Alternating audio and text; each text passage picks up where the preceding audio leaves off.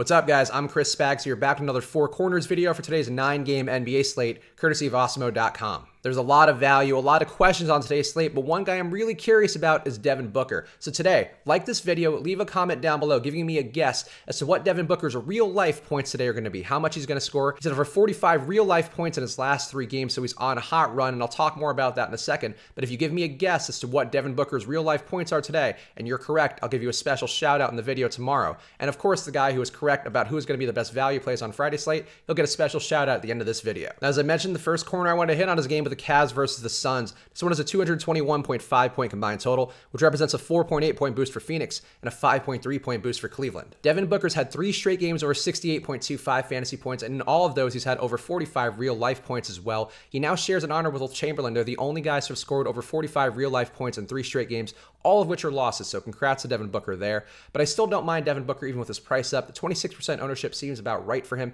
He's had a 37% usage rate in his last 5 games. Seems like they're letting him stat chase all he wants down the stretch, and that's what Devin Booker loves to do. The matchup versus the Cavs, who are giving up a really generous field goal percentage as well. A good spot for Devin Booker to keep it rolling, so I don't mind matching the field on Booker and maybe even going a little bit above it. Josh Jackson returns to the lineup last game. It still looked a little bit gimpy. He shot just 4 for 9 on the day. More importantly, though, he didn't take usage away from Devin Booker, and I think that's the most important part that we care about here. Josh Jackson, I'm not dying to get to. He's going to have some ownership on him, and I really don't know that I see the upside if he is going to be a little bit hobbled out there and not pushing his usage up a ton. So I don't mind Josh Jackson, but I'm not trying to get there a ton. I think it's more important to note, though, that he isn't affecting Devin Booker, at least as of yet. Rashawn Holmes projects for 47% ownership with no DeAndre Ayton out there, and that seems about right. It's going to be a lower paced matchup here versus the Cavs, but Holmes still at a reasonable price with a good bit of upside, so I have no issue with Rashawn Holmes, and I think coming close to the ownership of the field here on a day in which there's a ton of value still works for me. Dragan Bender is also a decent value, and he's actually had 2 straight games of over 30 minutes and 25.5 fantasy points. He'd be a bit more appealing if Rashawn Holmes were to miss. Rashawn Holmes was suffering from a migraine in which he missed last game for, so that could certainly flare back up. For now, I would find Holmes to be the safer play, but Bender not completely out of play for me. Kevin Love is currently questionable, but if he's available, he's a strong value play. His price is down enough where he should have a ton of upside here. The scoring should be there versus Phoenix, so I like Kevin Love a bit as long as he's actually in the lineup. Jordan Clarkson and Larry Nance are also a bit overpriced, but they're still in play here. They would get a little more appealing if there's no Love out there. Obviously, Love being out there would open up some more minutes for Nance. Love not being out there would open up some more usage for Jordan Clarkson, so those things would benefit them. But even as is, they're still both playable, just a bit uncomfortably priced. And Tristan Thompson had 26 minutes last game without Kevin Love. In this spot, that could be a lot more beneficial if Love were ruled out, so I don't mind Tristan Thompson at just $4,100 on DraftKings. He could have some upside, even though he hasn't shown that big upside that he showed earlier this year since he's been back in the rotation. The next corner I want to hit on is a game with the Blazers visiting the Wolves. This one is a 224.5 point combined total, which is flat with Portland's season average, and it's a 1.8 point decrease for Minnesota. Damian Lillard was good versus Atlanta, though his upside was capped a bit by a blowout there, and he was bad versus Detroit, but the most important thing to me was that he shot 25 times in both those games. That kind of usage is hard to find even on a slate like this, and this matchup should be beneficial for him. The Wolves allowing 46.7% from the floor, so that should bode well for Lillard if he is going to shoot 25 times in a game. And I think the idea of playing Lillard alongside Booker is an interesting approach for a tournament lineup given all the value we have today. Enes Kanter had his first big day as a starter versus Detroit with 20 points and 15 rebounds for 42.75 fantasy points.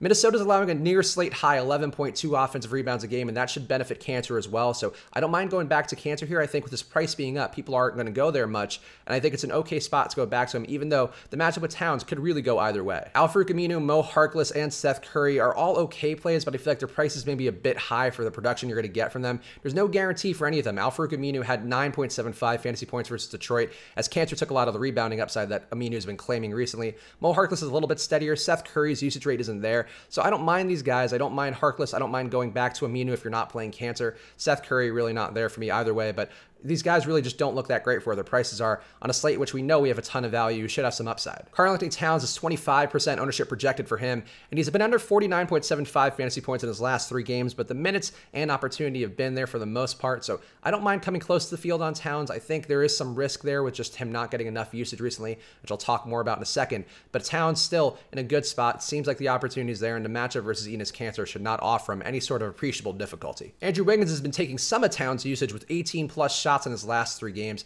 I never want to pay up for Andrew Wiggins, but that kind of usage is hard to ignore. That said, though, I'd rather go back to Towns and hope he gets some of that usage back. But I think overall, the usage that Wiggins has had recently gives me some concern for Towns and maybe a slight bit of interest in Wiggins. Josh Okogie, like much of the rest of the team, looks okay, but just a little bit overpriced for where they are. Again, we have value guys who can get you to where Josh Okogie, a Dario Saric is at, so I don't mind going to value instead of these guys who are maybe a little more secure, but really not offering a ton of upside. That said, if I had to choose, I would still go with Okogie. I think he's in a good spot to have a bounce back game after a down one last time out. The next corner I want to hit on is a game with the Bulls visiting the Knicks. This one is a 213.5 point combined total, which represents a 3.5 point boost for New York, and it's flat with Chicago's season average. Mitchell Robinson projects to be the highest owned Knick at 36% ownership. He had 37 minutes in the last game, which was a start versus Miami. He put up 52.75 fantasy points there. He also had 40 fantasy points in the one before that. They're giving him the run now. The opportunity's there. This matchup versus the Bulls is about as good as it can get for Mitchell Robinson, so I like him quite a bit here. I might even go a little bit over the field on him. Luke Cornett had 36 minutes and 45.5 fantasy points in his start versus Miami, so he looked just about as good as Robinson. They also played pretty well together. I think there's a chance here the Knicks could go a little bit smaller because the Bulls really don't offer a lot of size,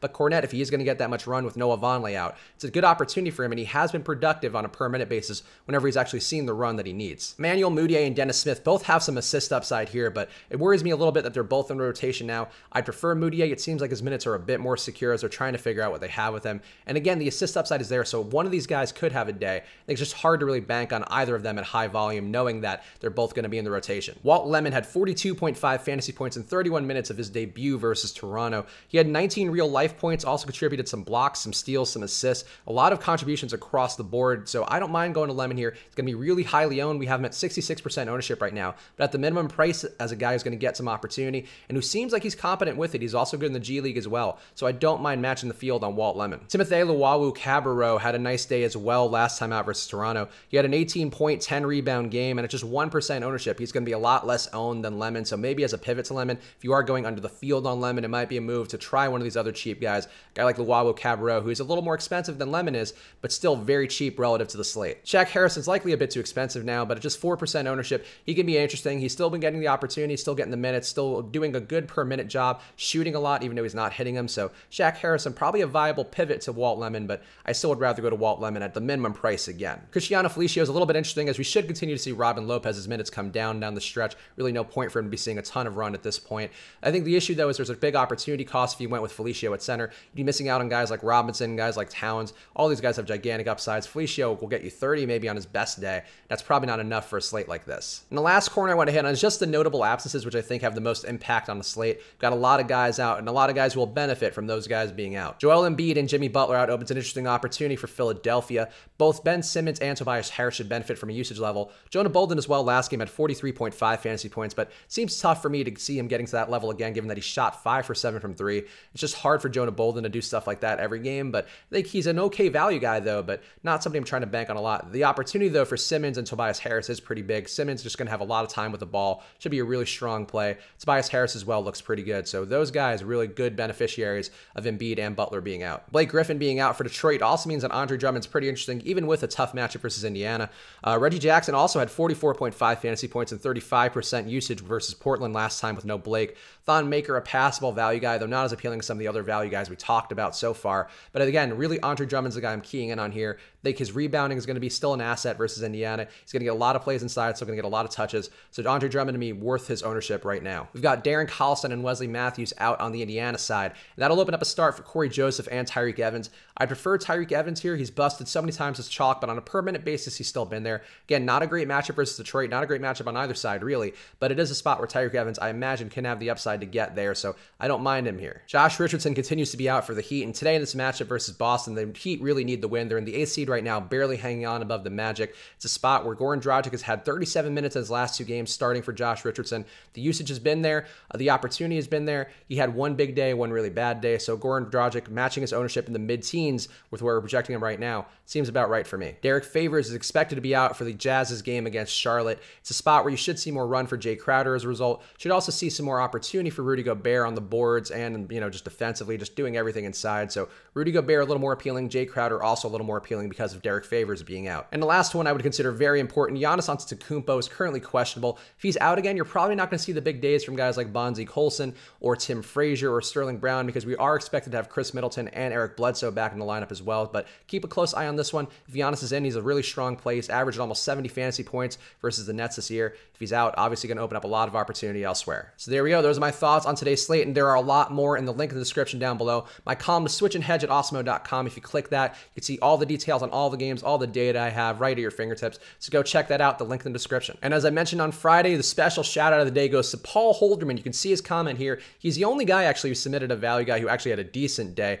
Dwayne Bacon, a little bit under 7x value. So Paul Holderman, congrats. You are the big winner of the comments. So good job by you, buddy. And as I mentioned for today's video, please like it and leave a comment down below giving me a guess as to what Devin Booker's real life points are. The person who's the closest gets a special shout out in tomorrow's video. So like the video right now and comment Devin Booker's real life points down below. Last but not least, check the promo code Switch and Hedge. It'll give you half off your first month at Awesemo.com on any package. If you want to do an all sport package so you get both NBA and MLB content for both those seasons, you can do that right now. All the ownership projections from Awesemo and the rankings as well. He's the top player in the world because of the data that he gives to you guys every single day. So check that out with the promo code Switch and Hedge. I'll be back again tomorrow with another Four Corners video, so good luck.